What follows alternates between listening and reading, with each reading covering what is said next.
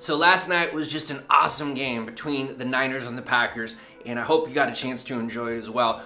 Now, we've got the next 2 weeks where everyone's going to be sitting there looking at numbers, looking at strategy, trying to figure out who's going to win, who's going to stop the run, all this stuff. But really, it's going to come down to the numbers, right? The numbers create the strategy.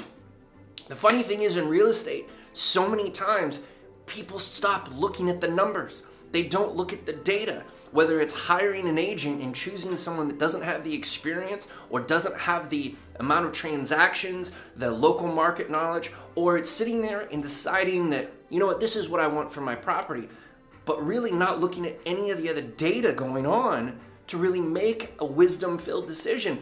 So I gotta ask, are you looking at the data? Because right now is not the time to sit there and throw a Hail Mary. So as you're going into 2020, please make sure, look at the data, your numbers don't lie, and your strategy matters, and really who you work with matters more than ever. Hope you have an amazing day. If you have any questions, you can always reach out to me, Adam@prospermoves.com. Take care.